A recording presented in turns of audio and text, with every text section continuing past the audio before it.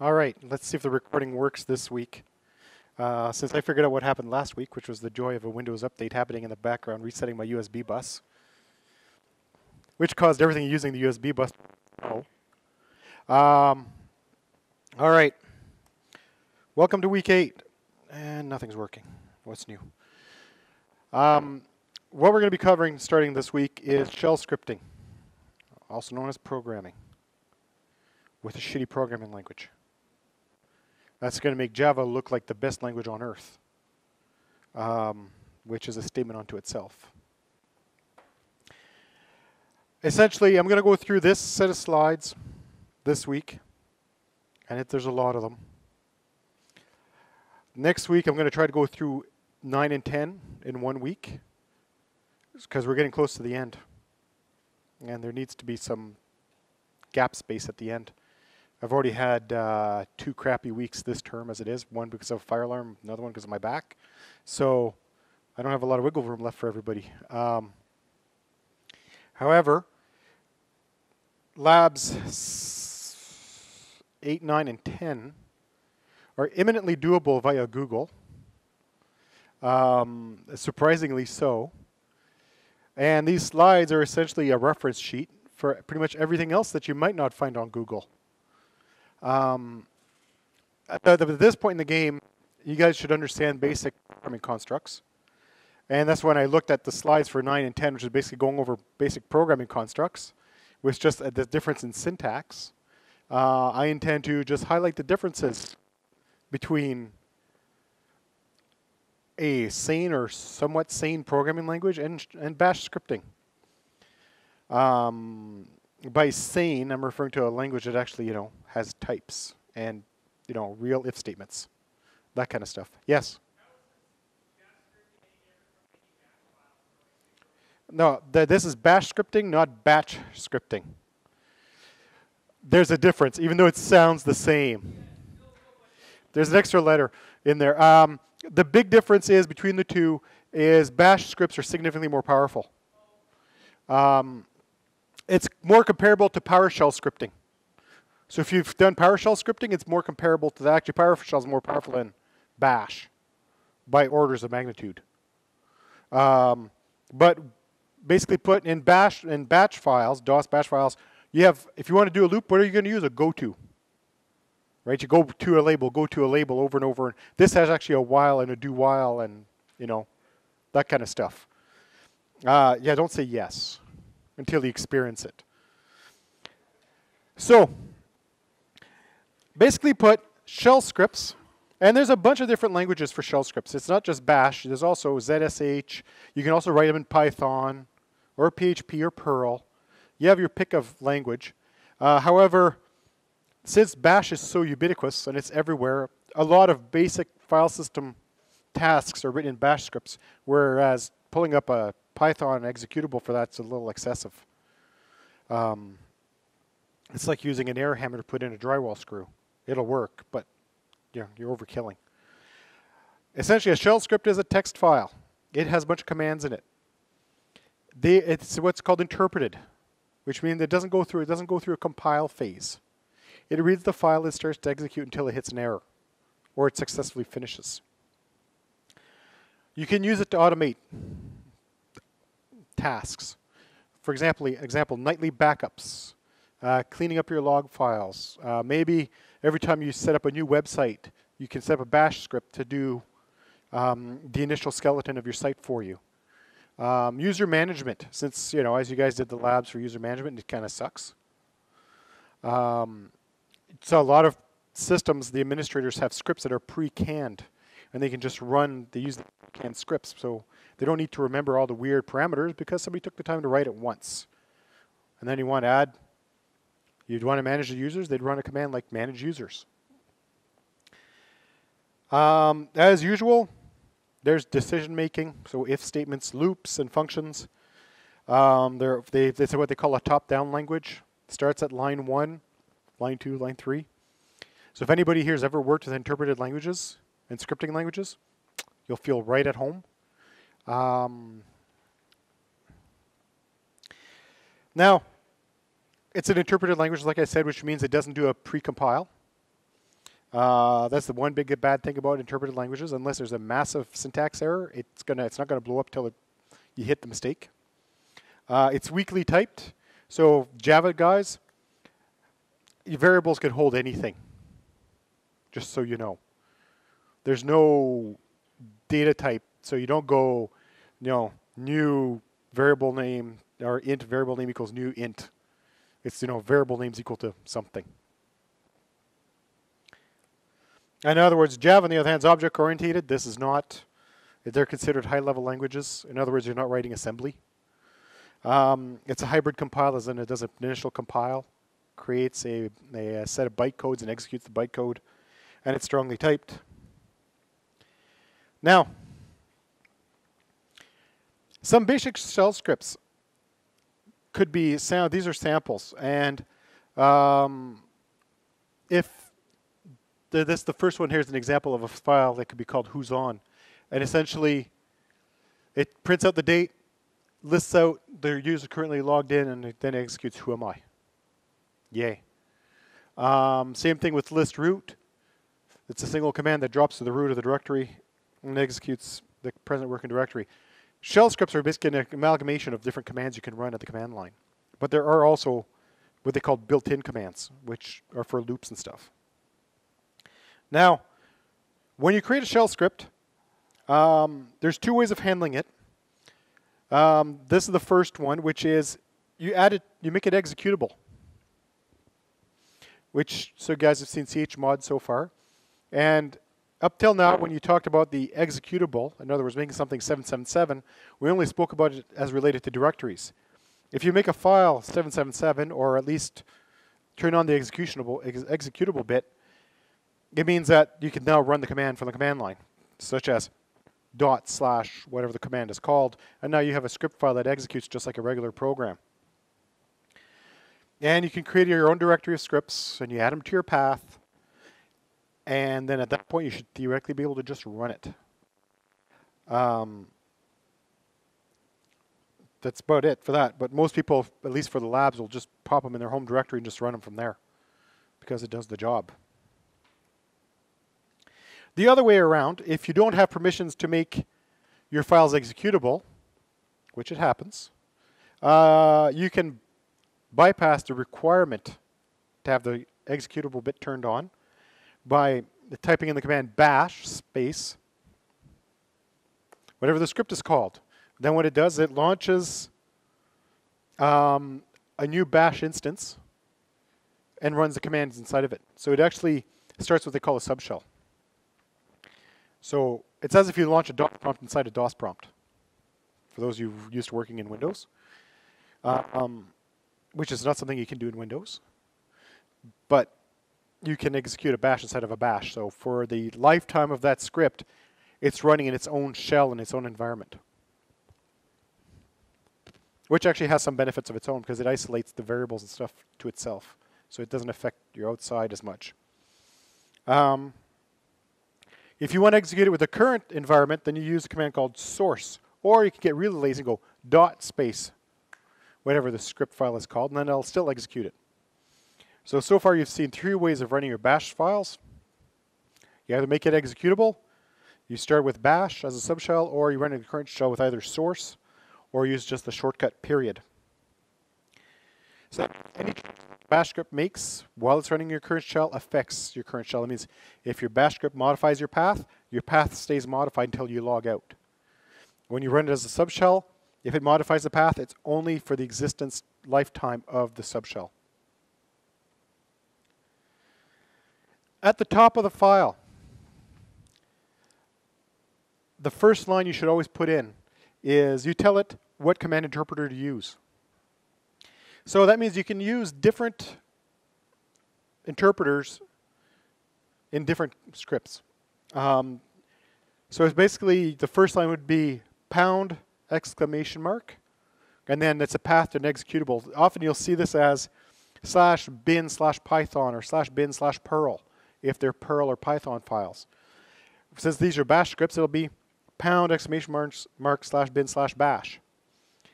And they are useful to want to run in a shell other than the one you're trying to run it in. In other words, in this case, they're going to run it as TCSH. And if ever you want to play with TCSH, it's basically it's a shell that uses the TCL language as its scripting language. It's a useless language. What TC? Script should be executed by TCSH, no?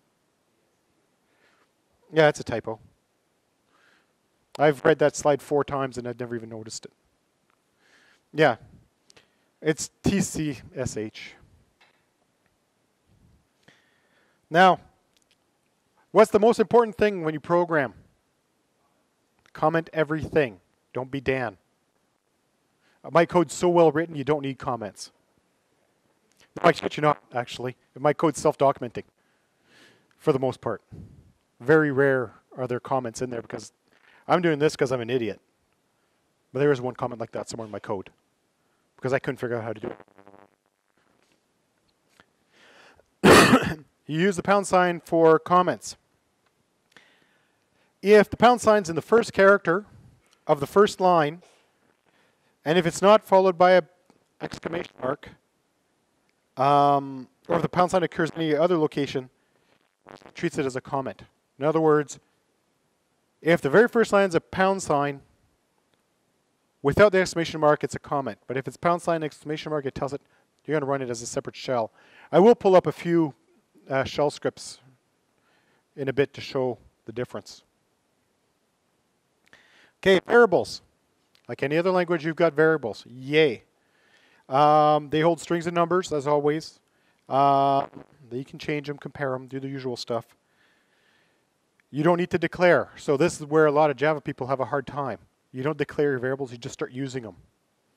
So anybody who's ever used loosely typed languages will feel very comfortable with this. If you've worked in BASIC or Python or PHP, Perl, any of those languages, you'll feel fine with the fact that you don't have to declare your variables. No. Literally, idiot equals insert value here. Wait, did you feel targeted? Nothing. The assignment, as I showed, is syntax is literally variable name equals value. It's very similar to what you're used to seeing in other languages. However, this is where a lot of people make their first mistake. There cannot be spaces. It is anal retentive about its spacing. I once had a student where I spent half an hour trying to figure out what that was last year, trying to figure out what was wrong with their script. And I kept looking at it, I saw nothing wrong. And then I just accidentally deleted a space and it started working.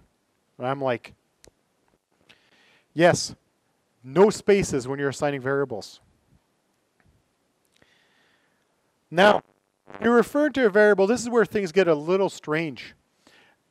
People have a hard time with this also, is when you declare the variable, there's no special characters. But when you want to refer to it, you have to prefix it with a damn $sign.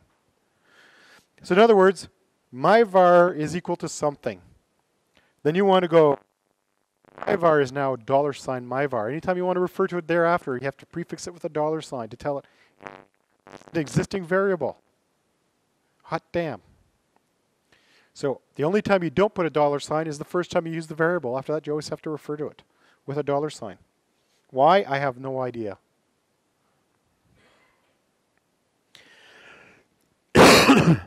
Arithmetic expressions. Please note the double brackets.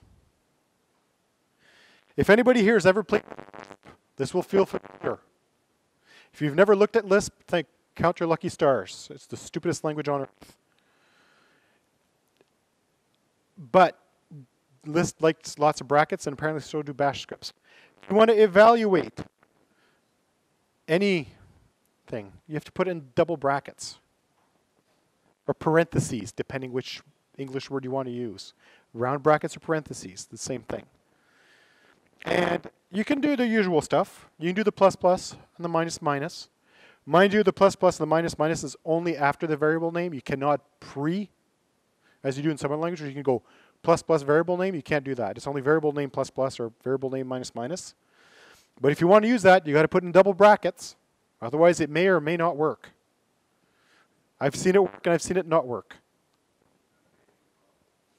Yeah, no. Stay away from spaces.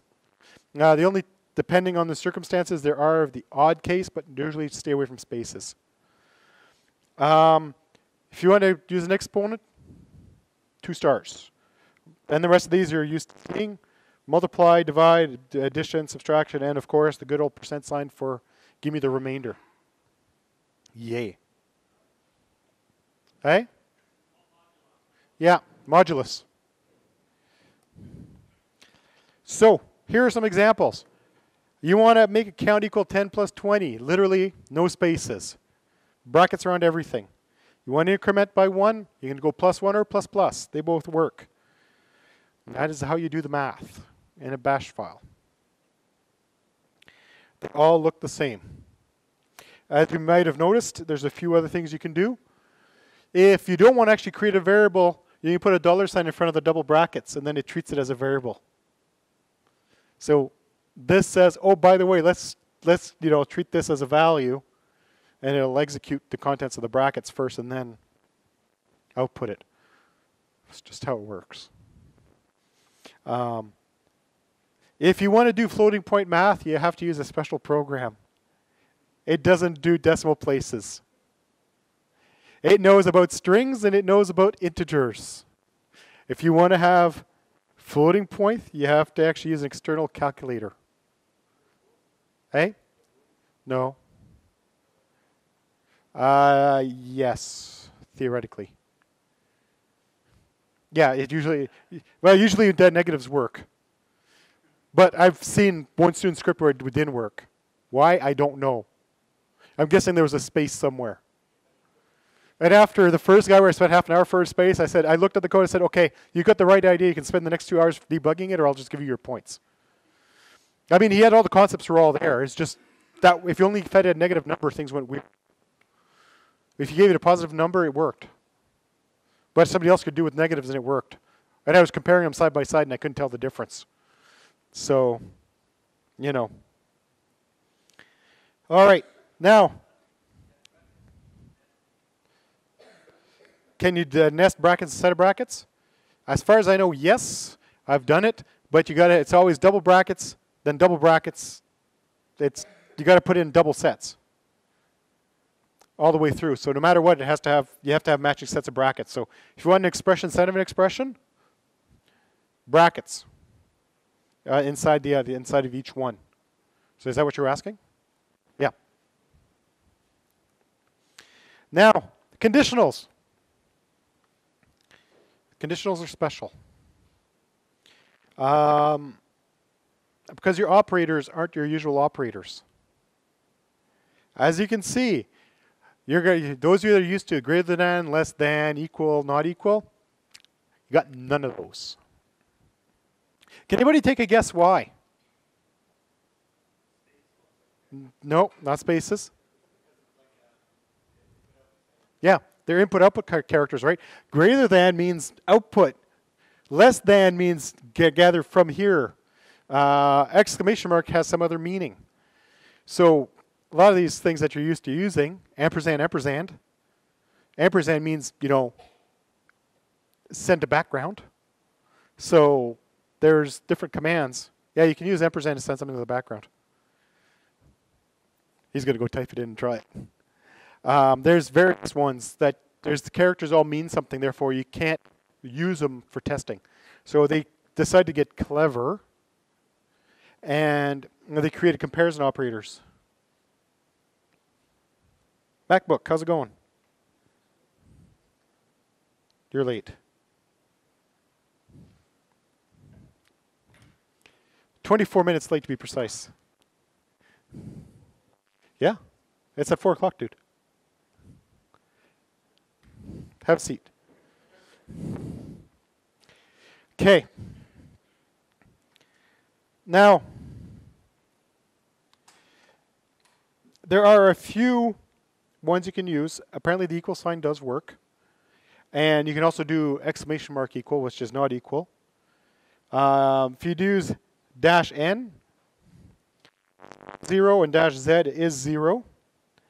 There's a bunch of different arguments. So there's less than, greater than, equal to, not equal to, which you've seen. There's also -s, give it a file name. You can check see if a file is empty in one line. So you can see if it's a 0-byte file or not. You can check if you have permissions. So you can check see if you're allowed to write to the file. It's a great thing to do, especially if you've got a bash script that actually, modifies the file somewhere that maybe you want to check for permissions before you go and, make changes to the file. Especially if you don't own it. You can check see if the file exists, -e. These are all typical arguments. I'll be pulling up a script in a bit to show you guys some of these examples. Now, positional parameters. Did you guys learn about parameters when you were learning Java? Command line arguments? You start your Java program, then you put a space and you give it an argument? Eh? Not really. Did you learn it for batch files?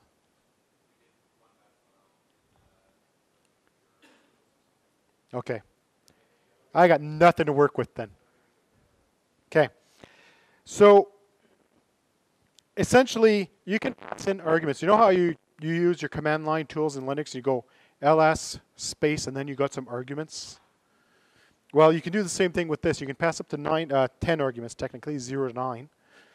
And if you want more than 9, you can use shift and then it'll shift it up by so many positions. So if you go shift 3, it'll go to argument number 12. If you're writing a script that takes more than like 3 or 4 arguments, you're probably doing something wrong anyways. But theoretically, that's how it works. So, for example, if you have a command where you have 2 arguments and you pass an argument 1 and 2, you'll go echo $1 and then the second argument.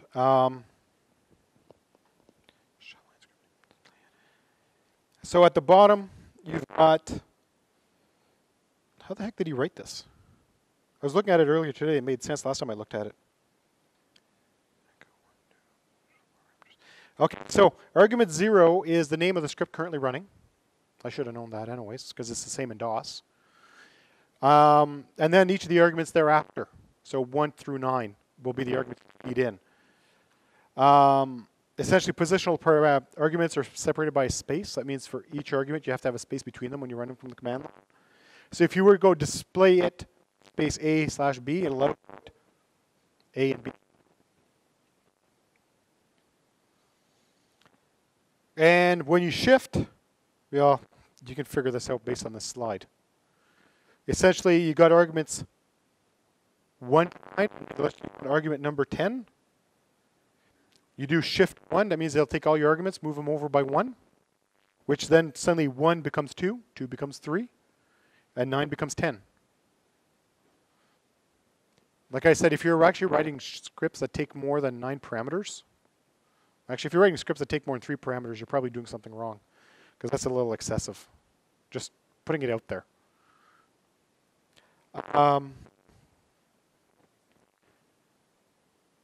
Once again, shift 3, and you'll have arguments 1 to 9, and then if you shift it by 3, it starts at 4, because, well, 1 plus 3 is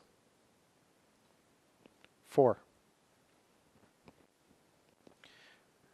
All right, there's a few special parameters. They're preceded by $signs.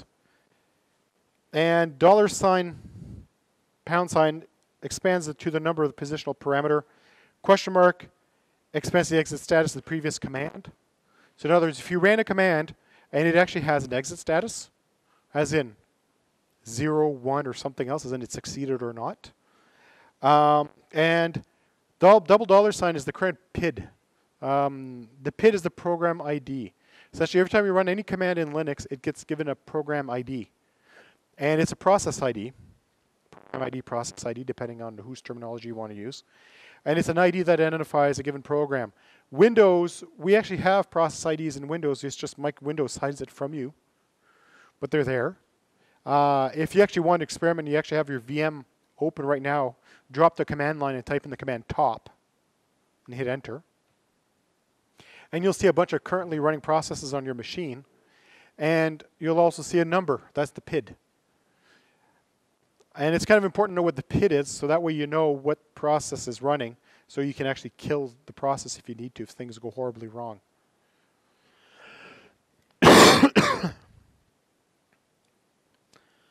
Okay, an exit status.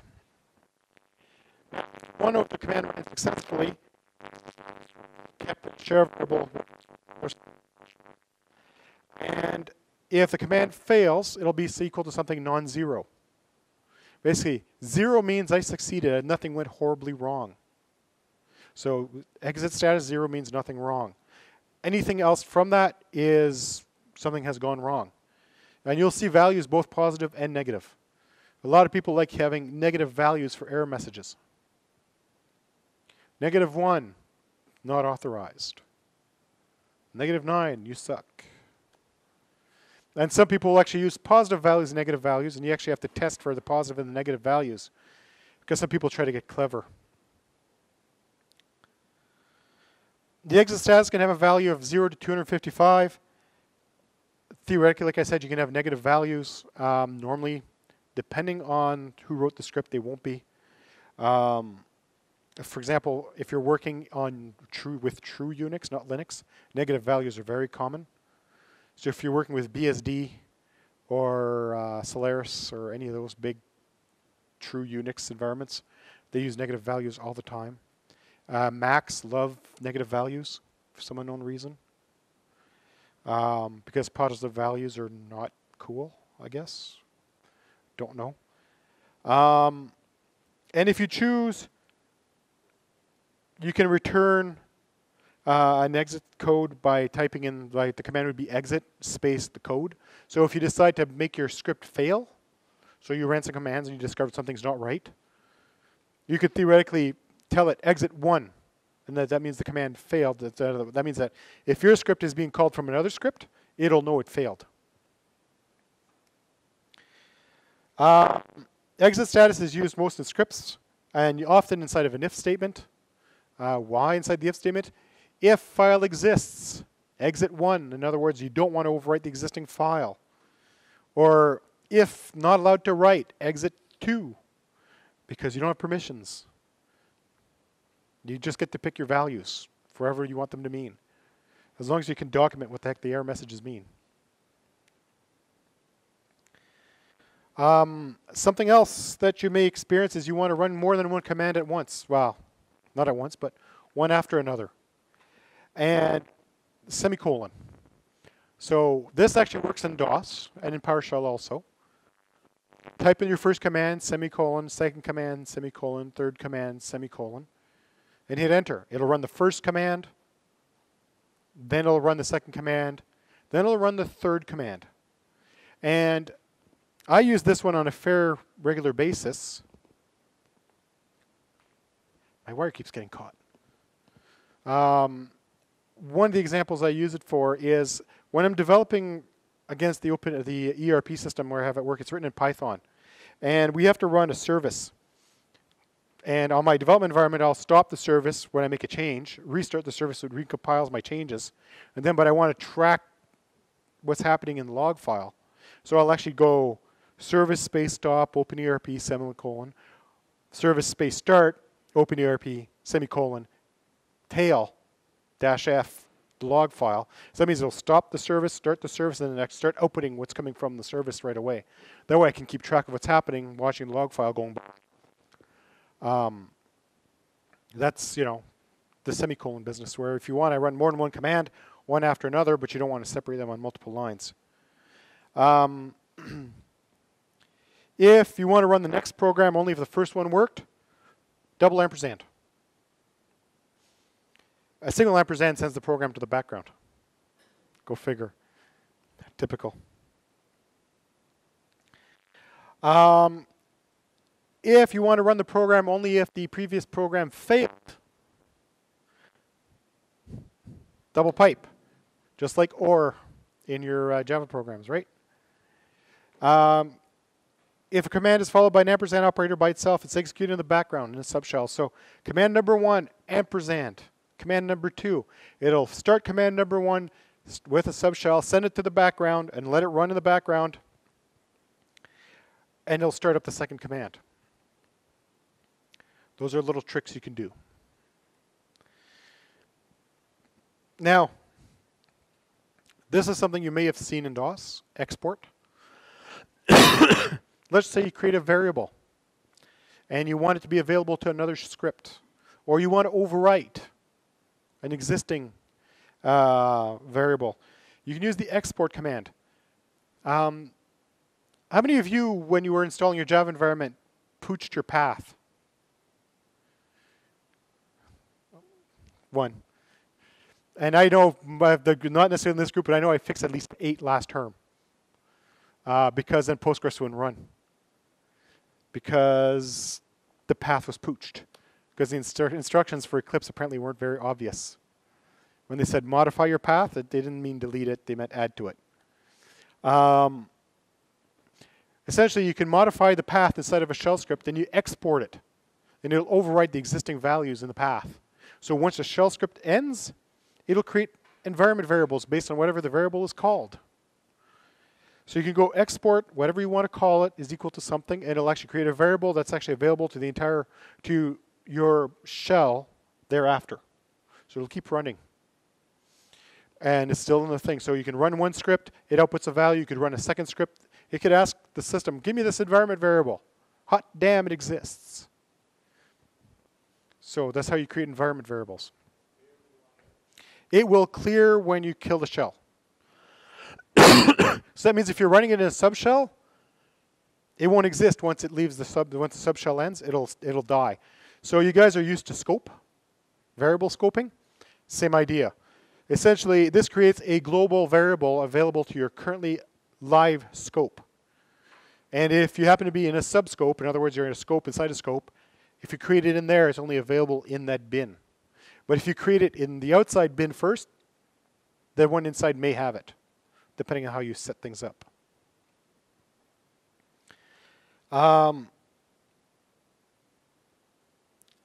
Now, if you modify the value in the script after you've exported it, unless you re-export it, guess what happens?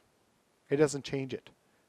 So basically you can export a variable, put it in memory in an environment variable, then make changes to it for the rest of that script. But unless you export it again, it doesn't put it in the environment variables. It basically treats it as 2 variables side by side that are called the same thing.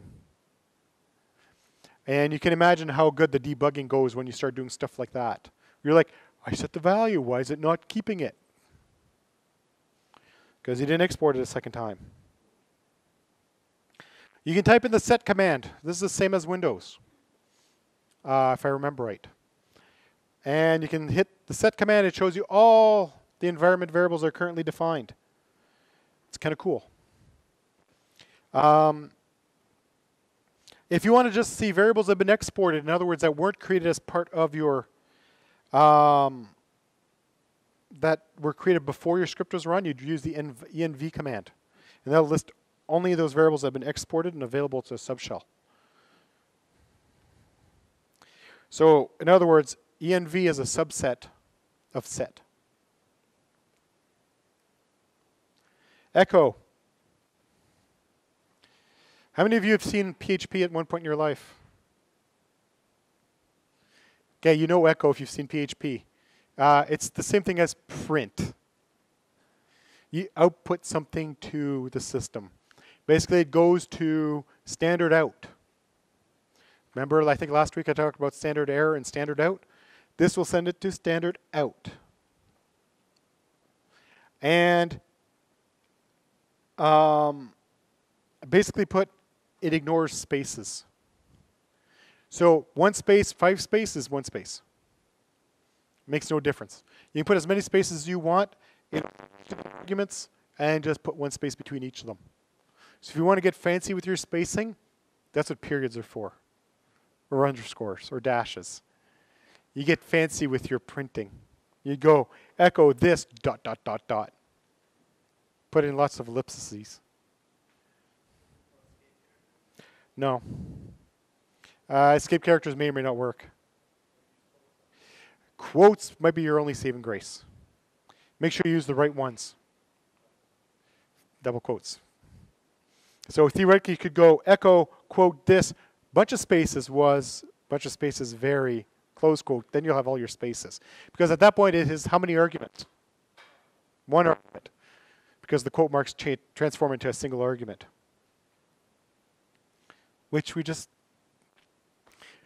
there we go. Took care of that one. I love it when I don't need to even read the slide. To produce some output without default new line, you can basically hit -n, so you go echo -n, and it suppresses the following line. Because usually when you do an echo, it'll automatically put on a new line on every one. And this is where some people notice the difference between Windows and Linux. In Windows, it's a new carriage return new line. In Unix environments, it's just new line. In other words, you give it a new line, it always goes back to 0. With Windows, you go new line, it just goes down one line, but stays at the same column. With us, you have to feed a carriage return new line. For those of you that don't know what a carriage return is, do you ever use a real typewriter? You'd hit the lever in the end, and the head would go to the other end. That's the carriage return. I know, people laughing, well, it's old technology. But they worked.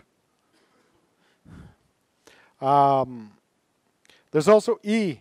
So as Chad here asked me, he goes, can you do escape characters? Technically, yes. You have 3 you can pick from. You can go \C, which basically kills a trailing new line. Or you can force an extra new line, so you could go enter, enter. So you could go \n twice. You can go \B, which is a backspace. So you could say enter your name : \B, \B, \B, and it'll actually go, it'll output it and then erase it. Why? I don't know. But you could.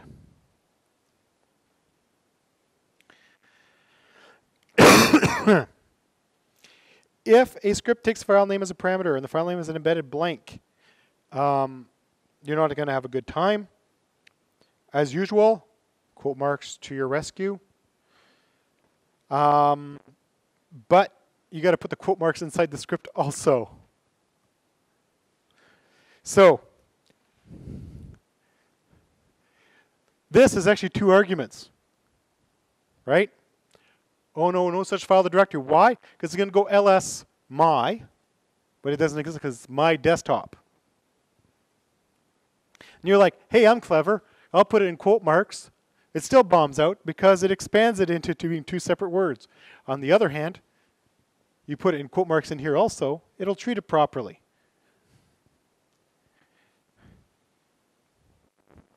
Bash script.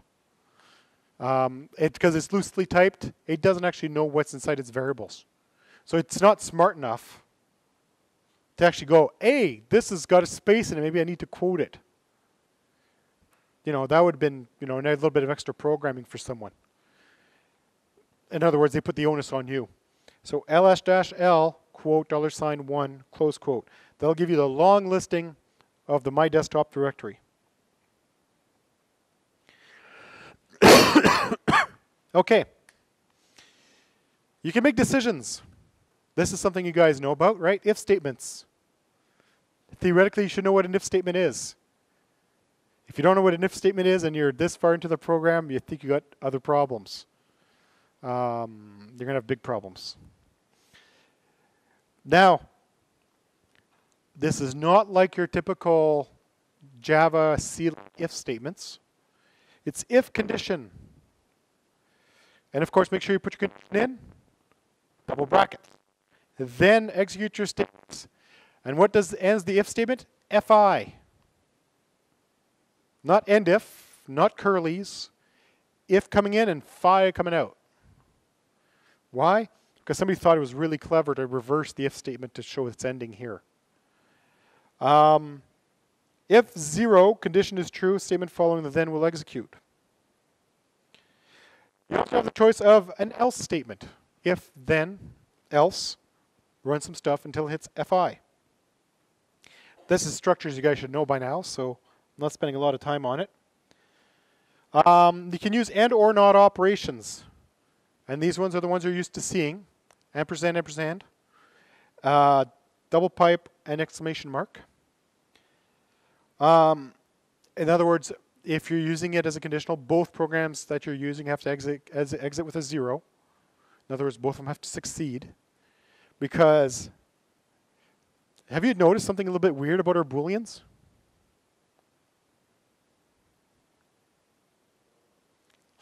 We're checking conditions, right? And it goes, if it returns a 0, assume it's correct. Normally, Booleans are the other way around, right? 1 is true, 0 is false. In bash scripts, 0 is true, 1 is false. Actually, no, let me phrase that. 0 is true, everything else is false. This is another gotcha that screws students up when they start writing their first bash scripts. 0 means nothing went wrong. 0 means nothing went wrong. 0 errors. Anything other than 0 errors means something went wrong. Congratulations. Good luck. But you guys know about and or not. I mean, you know this from Java, so theoretically. This is exactly the same. The syntax is a little wonky. Because you'd have bracket, bracket, something, close bracket, something, bracket, bracket. Yeah. We even have else if. It comes as elif. Why? Because else if was too much to write. In other words, else if, elif. And it cannot run by itself, just like an else if in Java can't run by itself. It can't stand by itself. So here's a multi-level if-then-else example. If condition then, that means the condition is true. It executes commands until it sees the elif statement. Elif condition 1. Then it executes. That means the condition is also true. It executes commands until it hits the elif. Then else fi. It's just like the same thing you're used to doing in Java. It's just the syntax is a little different. Getting user input, which I think you guys probably learned in Java, getting input from the command line when you did your little game. Yeah, you guys did a little game depending on who you had teaching your course. I don't remember what you guys had this time. Was it a dice game, I think it was? Hey? Solitaire. So this is the same thing. You go echo, there's your prompt, semicolon, read. So the command's read. And then you give it a variable name. So whatever gets typed into that gets put into that variable name. So if you go enter, re-echo, enter your name, semicolon, read my name, and you type in your name and you hit enter, the value will go into a variable called my name. The read command has a few things. You can actually make the read command display a prompt. So instead of going echo, enter your name, you can tell it -p, here's your prompt. Silent mode. In other words, if you're asking someone for a password and you don't want to know what, you don't want to actually display what's being typed in, it does silent input. So for those of you guys that had the experience of, I'm typing in the passwd command and nothing's happening when I'm typing, and at least half the class had that problem, going nothing's going on. And then they don't remember what they set their root password to because they started going like this. Silent mode. T is for timeout. That means you could wait a certain number of seconds. And at the end of that time, it assumes the person's not going to type anything in, and it continues with an empty variable.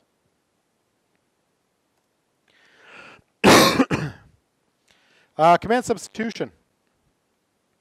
You can run a command in a subshell. So you get a shell script running, and you can say, at this point, run another command outside of me. So launch this subshell and run it. As you notice, line brackets. It loves its brackets, not the bracket bracket, because bracket bracket is a condition or a statement. Single bracket means run it as a subshell. Yeah, it's pretty cool. So essentially, when you look at that example, it's going to run the pwd command and feed it into ls. And this one's doing, it's going to take the pw command, output it to ls, take the value of ls and put it in a variable called t.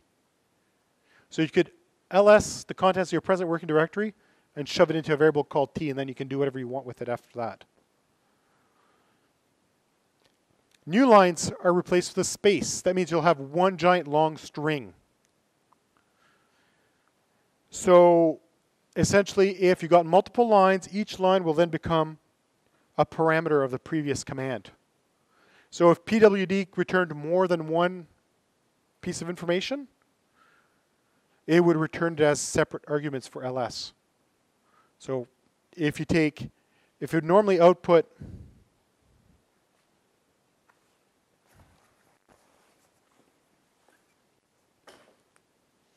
if you have an output that goes, normally if you did ls and it output and like that, it would transform it into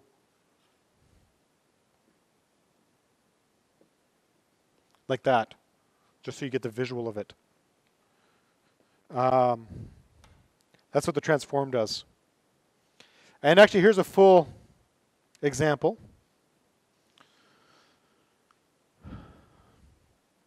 At the top, it says going to run in bash. It checks to see if the first argument is a positive number. In other words, if $pound is equal to 0, then it echoes you must supply at least one argument. Exits 1. In other words, it fails. FI. As you can tell, the person who wrote the slides got a little clever with their lack of brackets. Historically, you don't want to mess around with your brackets too much. As you can see the square brackets? It's as if you're running this command called test. Test does the same thing as the square brackets. The square brackets is basically the shortcut version of it. So instead of writing if test $this, you could actually just put brackets instead. That's why they put a comment here, so you could see that was an option. So if argument number 1 is greater than 0, it'll go basically argument number 1 is a positive number. Otherwise, it's not a non-positive number.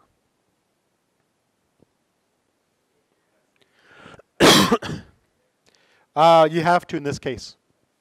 Because it's actually using the dash, and the dash is actually a command line argument. Fun.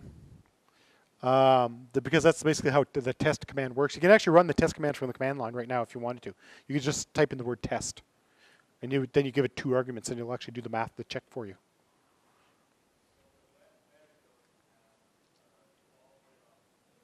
Variables have a default value of none, of nothing. This is an argument. So you're running the command. So for example, this was called example.sh.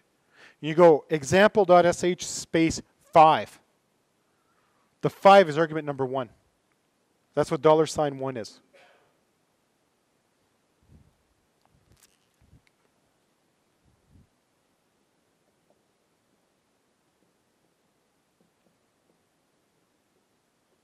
Like that. This becomes argument number 1. And if I had a 6 here, that'd be argument number 2. That's what's up there. If you don't have a variable defined, if you create a variable right off the bat, it's empty. It's null.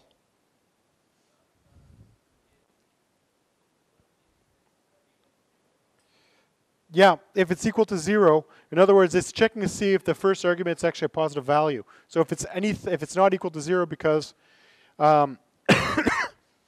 basically when you comes in here, it'll actually transform it to a positive integer no matter what. So if it's less than 0, it becomes 0.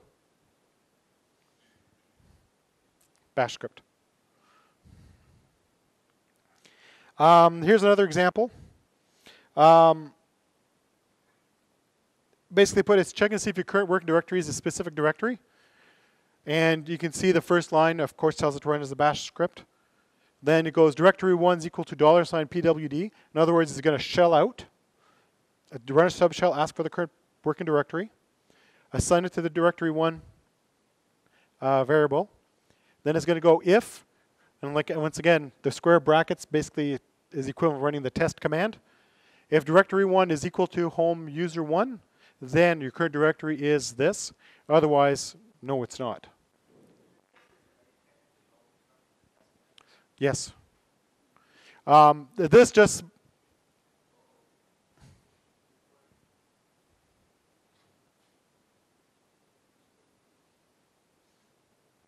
Still recording. Oh, no. Man, I'm almost done, too.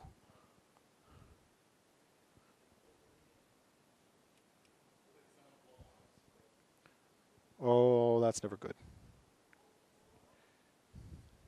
Red lights are never good.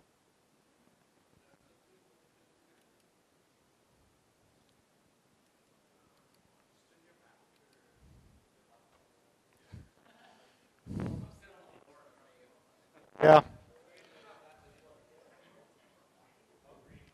Oh, oh. Green light. See if it comes back from the dead.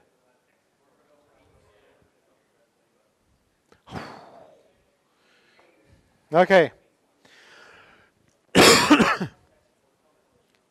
Hey, what's the first rule of tech support? Did you turn it off and turn it on again? Yeah. What's question number 2? Is it plugged in? What volume? Hello? Oh, that's there. It'll record. Oh, yeah. It automatically adjusts the volume. It's all good. It's probably better with the coughing I was doing too, that it's not explosive. Example number 3. It gets user input. So, again, line 1 is run as a bash script. Echo, do you want to continue?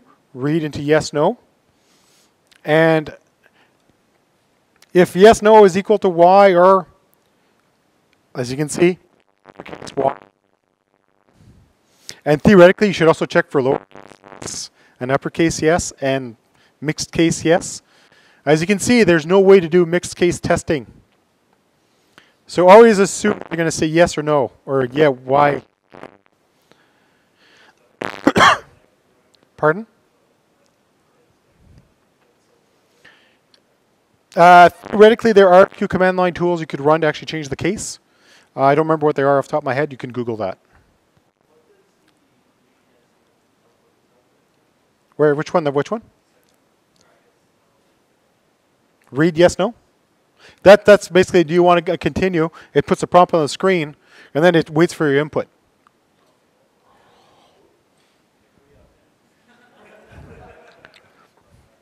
So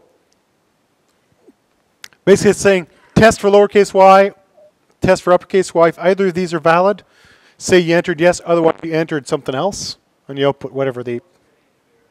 Yeah, it's assigning it to a variable. So if you go read yes, no, it defines a new variable right down there and sets the value to it.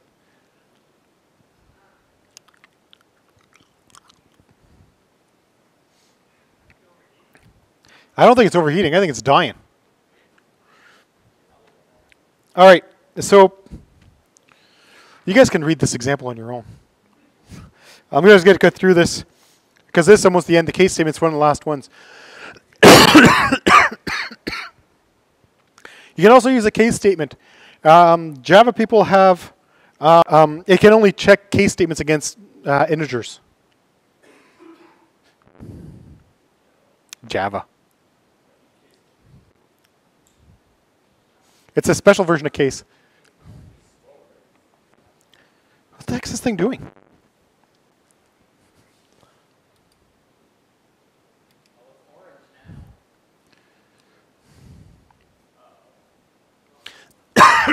Red light.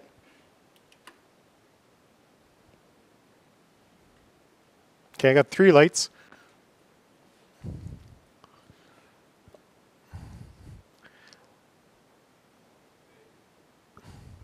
Okay. Okay, here's our example of a case statement. Well, if I still got a screen working. So, first line you've seen, read. This time we're using a prompt instead of echo and then read. We can read -p for the prompt. Feed into yes, no, as you've seen. You can go case $yes, no in. And then you give the choice of the different values. And it's fun because you go lowercase y.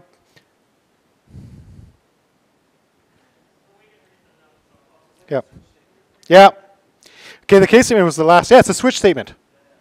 In Java, you can switch on an integer. As of Java 7. Okay. It's pretty recent. Yeah, as of, was it 2 years ago? 2.5 years ago, you couldn't do a switch statement on a string. My information may be slightly out of date, obviously. But I'm not that far out of date, considering it's not my primary language. It's not my language at all. Okay, so this is all the basics of bash scripting. Next week is just covering more details of what's involved with bash scripting. Damn, it's only an hour in. I'm giving up because of the projector. I would have kept going with the other slides, but I don't know what the heck's with that. I'm not going to talk just for an hour. Yeah, there was only one slide.